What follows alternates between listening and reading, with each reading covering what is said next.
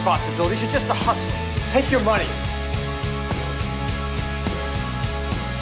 Have you ever thought you and Jack might need a little bit of... Some guy called me a freak today.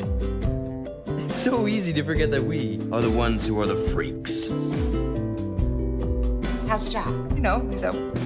I guess I just wanted to say I'm sorry things worked out the way they did.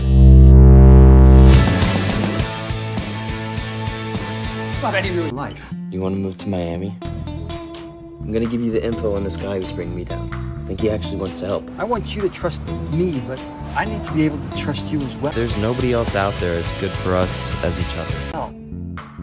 And you can't back out. Only time I'm okay is with you. Jack is drowning. There's not much you can do for him but love him. We're on our way to getting our own place. It's gonna be fine.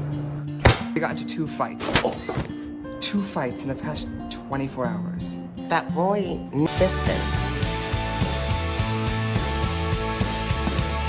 You and I were different. Yeah, we're freaks, but that just means... At work?